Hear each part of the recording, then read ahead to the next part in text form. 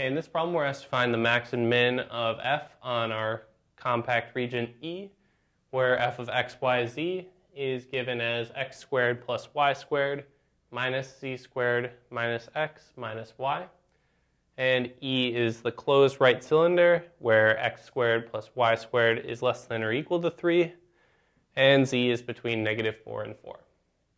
So we have a little sketch of our closed right cylinder centered around the origin.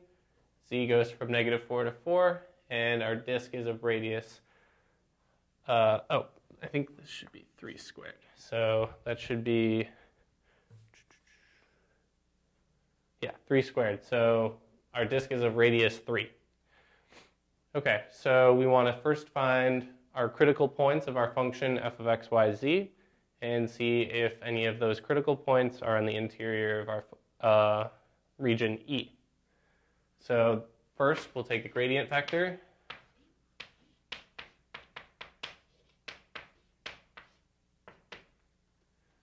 of our function f of x, y, z.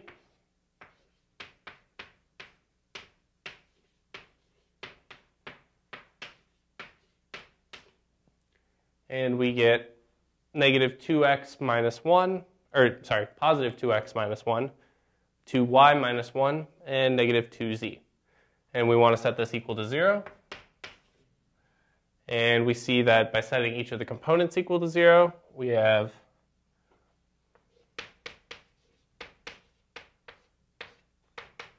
a single critical point, and that occurs when x is equal to 1/2. Y is equal to 1/2, and z is equal to 0. So clearly, this point lies within our region E. So we'll go ahead and mark that down. We'll keep a list over here of our points.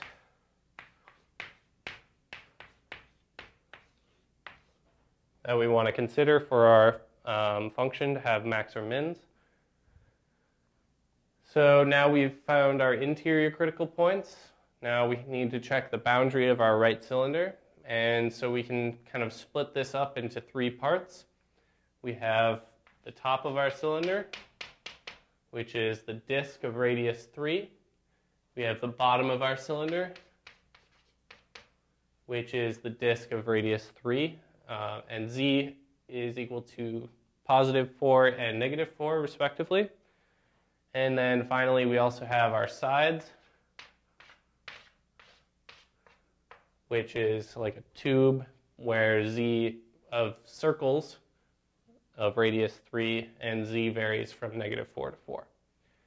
And so naturally, we're going to have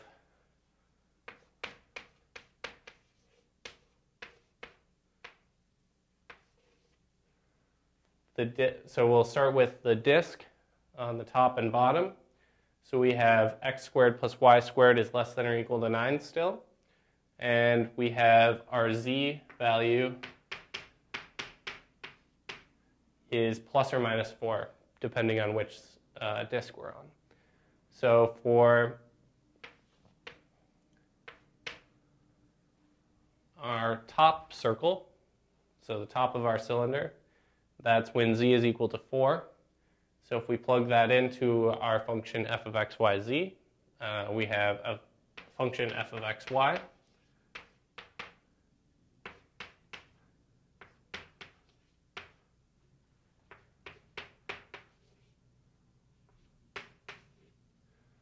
Is equal to x squared plus y squared minus x minus y minus 16. And similarly, if we plug in z equal to -4 into our function f of x, y, z, we actually also get the same function. So we can go ahead and say f bottom is equal to f top, and our function is given as stated earlier. Okay, so now we want to see if there are any interior critical points of the disk. So we'll take the gradient function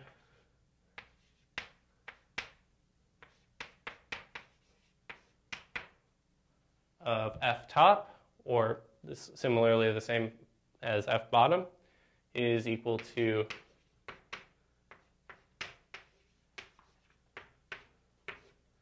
2x minus 1, 2y minus 1. And we want to see where the gradient is equal to 0. Well, that occurs when x is equal to 1/2.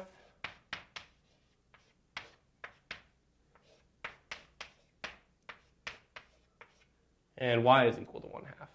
So both of our top and bottom circles, disks I should say, have an interior critical point where x is equal to 1/2 and y is equal to 1/2, and z is equal to plus or minus 4, depending on which disk we're on. So we can go ahead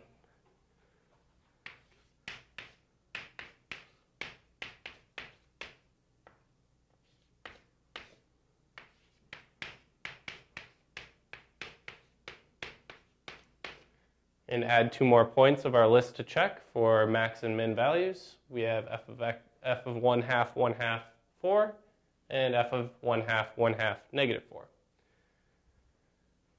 Okay, so we've checked the interior of our disk. Now we need to check the boundary of our disk, which is the circle of radius 3.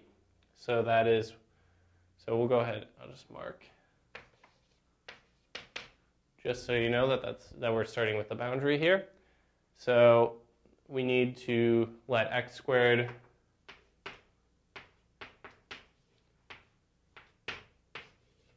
plus y squared be equal to 9 to just get the circle around the top. And again, z is going to be plus or minus 4, depending on which circle we're at. So if we plug in x squared plus y squared equals 9 into our function f top and f bottom, we see that we get 9. Well, let's go ahead and, since we're working with just a circle, we'll go ahead and change into polar coordinates.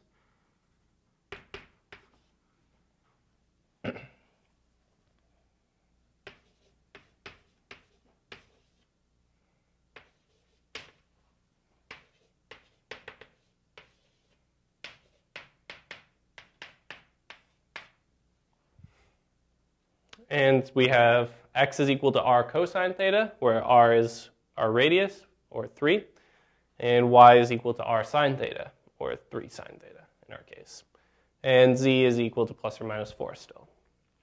Okay, so again, we're going to plug into our function f top and f bottom for our x and y, and we get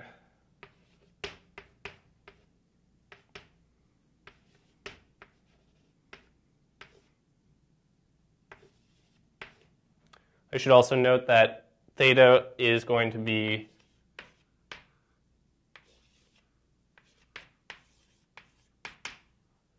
going from 0 to 2 pi. So we have a function f top circle and f bottom circle of theta is equal to -3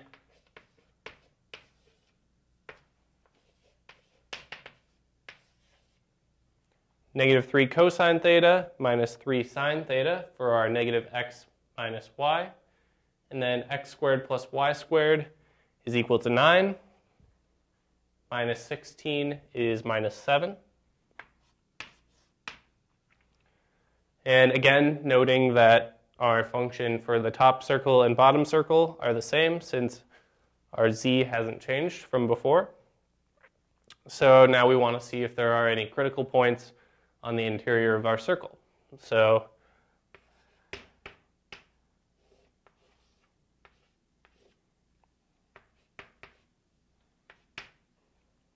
we'll just take the derivative since we're in a function of one variable. So the derivative of cosine is negative sine, 3 sine theta. Derivative of sine is cosine, minus 3 cosine theta. And the 7 is a constant, so it goes to 0. So we're going to set this equal to 0 and see if we have any points that lie along this, or on the circle. So we see that we can simplify this down to sine theta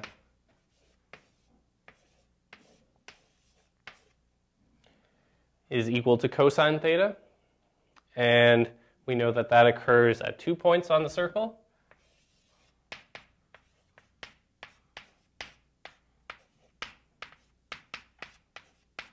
At theta equals pi fourths and theta equals 5 pi fourths.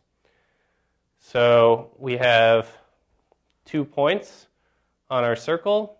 We can go ahead and plug in into our x and y equations to get some critical points. So we have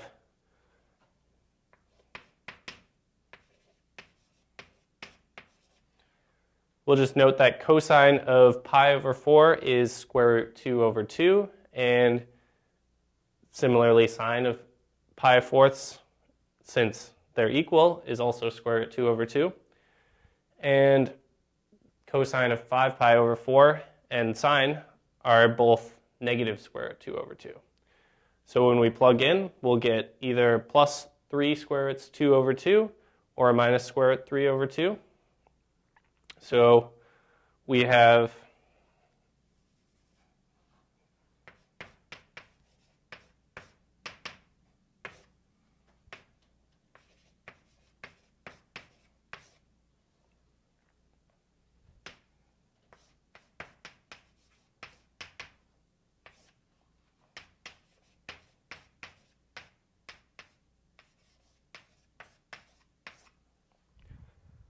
a positive 3 square roots 2 over 2, comma 3 square roots 2 over 2, and a negative, a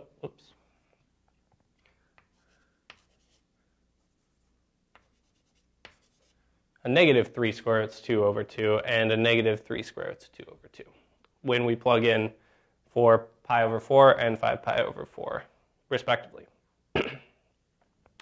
Now remember that we're also working on both circles along the top and the bottom. So we need to also include the points where z is equal to plus 4 and minus 4 for each of these. So therefore we're going to have 4 points total. So we'll go ahead and add these to our list of points.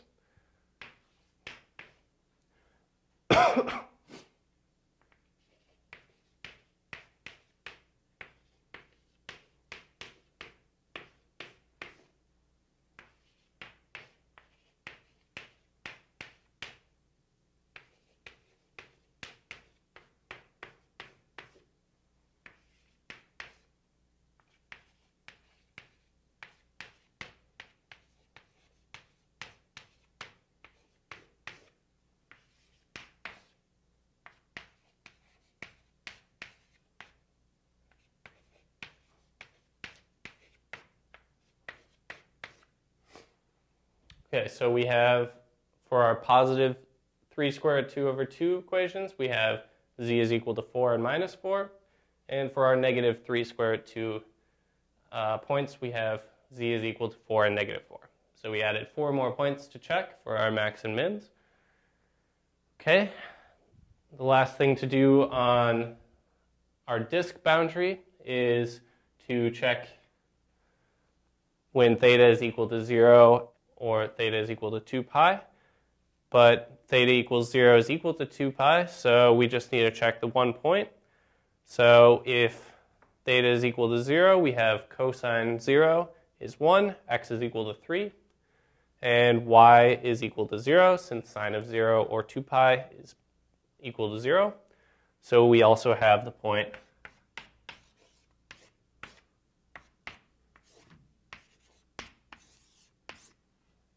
xy is equal to 3, 0. And again, these points both occur on the top and bottom disks. So when we add our points, we have to add 2 points, one for z equals 4 and one for z equals negative 4.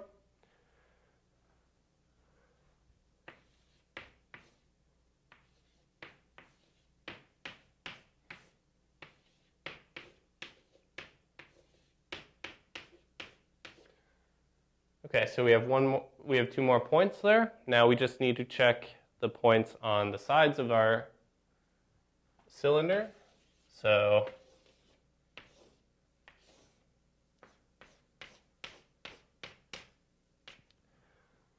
So our points on the sides of our cylinder are the set of points where x squared plus y squared is equal to 9, and then z is now varying between -4 and 4.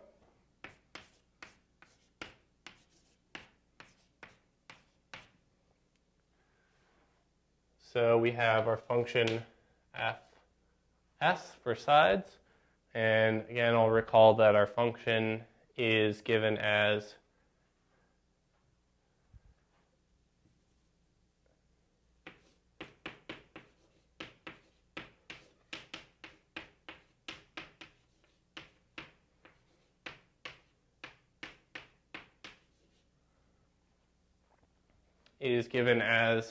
x squared plus y squared minus z squared minus x minus y.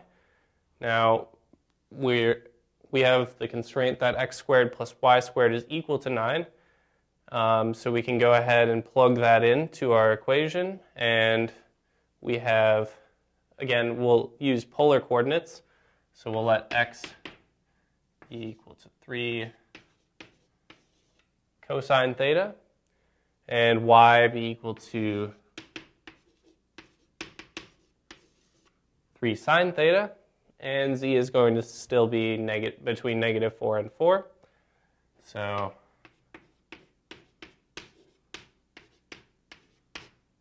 and we'll just let z be equal to z. Okay, and our theta is going to be between 0 and 2 pi again. Okay, so now we'll plug into our function, and we'll receive a function f side of theta z, since our new variables are going to be theta and z, is going to be equal to 9 minus z squared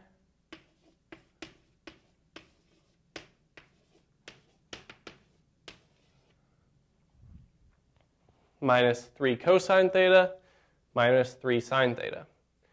And again, theta is running from 0 to 2 pi, and z is running from -4 to 4. So we want to see if there are any interior critical points of our function f side. So we'll take the gradient vector, and we'll take the partial derivative of f side with respect to theta.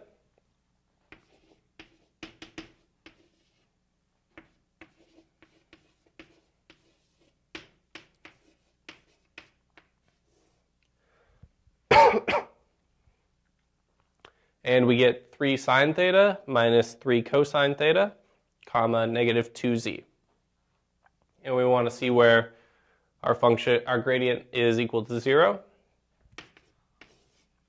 Setting both of the components equal to 0, we see that we have sine theta is equal to cosine theta. And for our first component, that's what that tells us. And our second component tells us that z needs to be 0. So z is equal to 0. So we know that sine theta equals cosine theta when theta is equal to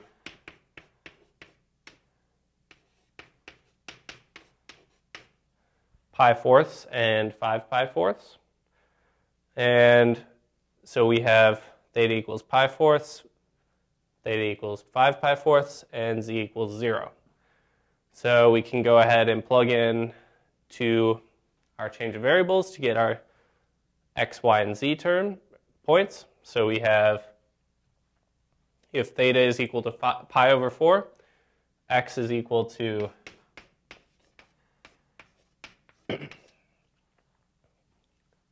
3 square roots 2 over 2.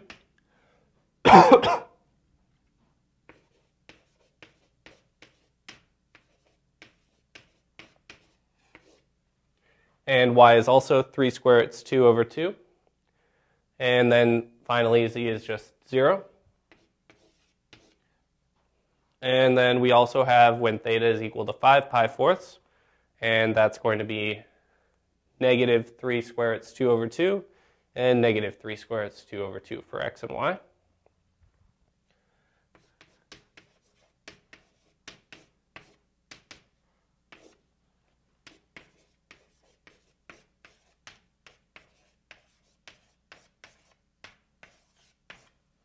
And again, z is going to be 0.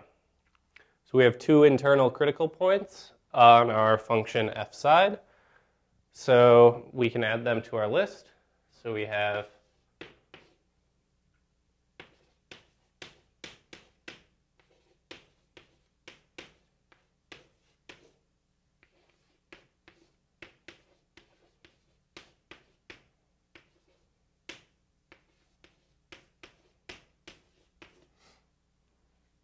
we have our two more points to check.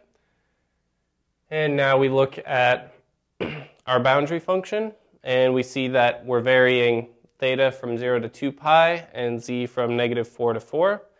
So if we wanted to check the boundary of our sides, we'd see that we could let z be equal to negative 4 and z be equal to 4, respectively. And we get these circles around the top disk, which we had already calculated and found our critical points on that boundary. So there's nothing really more to check since we've already done that work. We would just find the same points again. So we're done checking all of the boundary on our surface, and we just want to calculate our values to see where we have our max and mins. So I went ahead and already did that. I'll just fill in our tables. So we have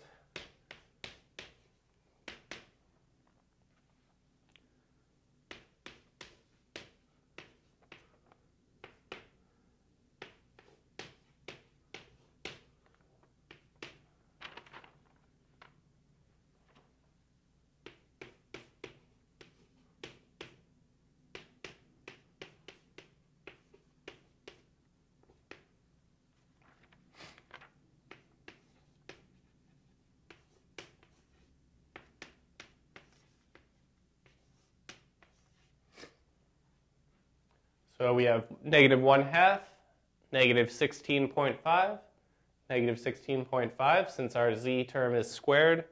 As long as the x and y terms are the same, our result will be the same by just changing the sign on the z. So again, for these 2 points, we have f is equal to negative 11.24. And for these 2 points, again, we have f is equal to negative 2.76. Okay, we just have 4 more points to check.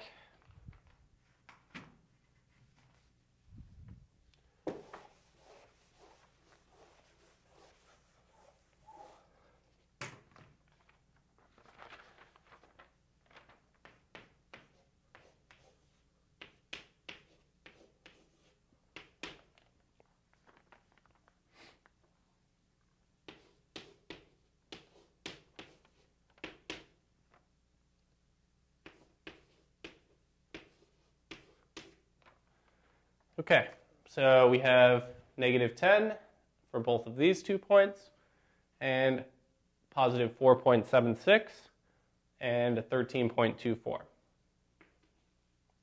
So we see that it appears as though our point negative 3 square roots 2 over 2, negative 3 square roots 2 over 2, comma 0 is going to be our maximum. And our minimum is actually going to be 2 points at 1/2, 1/2, 4, and 1/2, 1/2, negative 4.